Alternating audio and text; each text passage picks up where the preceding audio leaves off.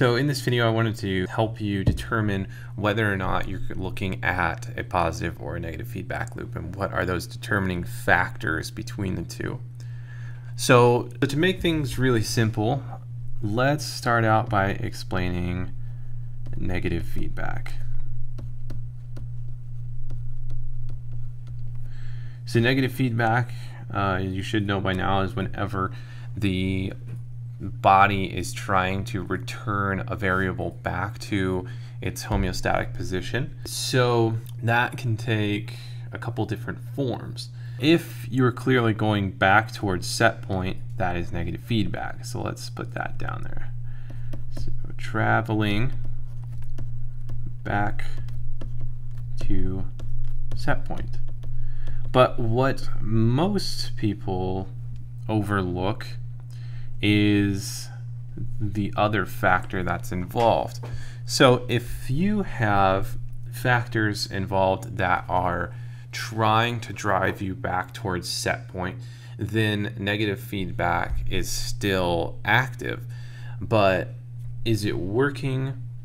We don't know until you actually get back to your homeostatic set point.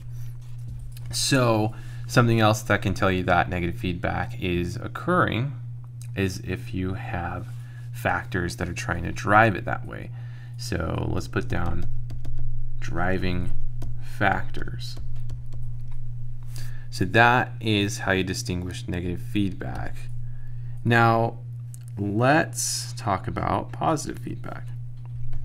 So positive feedback, how do we know if it's positive feedback? So positive feedback is pretty simple.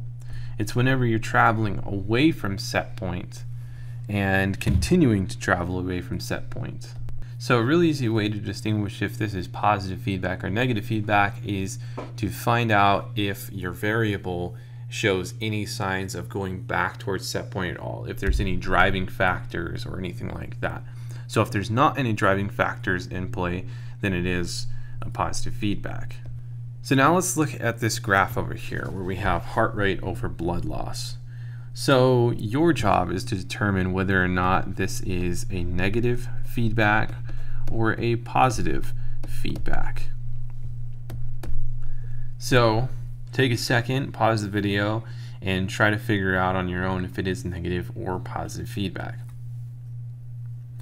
So hopefully you figured it out by now, but let's go through it together. So over here on the left we have heart rate, and heart rate looks like it's steadily going up as blood loss is steadily going up. So that tells us that this person probably has a wound that's bleeding out, and that's why you have blood loss increasing. And the reason why their heart rate is increasing is because of that blood loss. That blood loss is causing a decline in their blood pressure, and if you have a major decline in your blood pressure, that's no good for your body. You can easily die from that. So the heart rate is kicking up so that blood pressure can reestablish. So we see a sign or a driving factor of negative feedback right there with the heart rate going up as blood is being lost. At this point, however, we can't tell if negative feedback is actually working because this graph really isn't finished. It's not showing that it's going back towards set point, and it's not showing that the person's dead either. So really all we can say at this point is that negative feedback is active and that positive feedback hasn't happened yet. So really negative feedback is happening, but is it working? We don't know yet.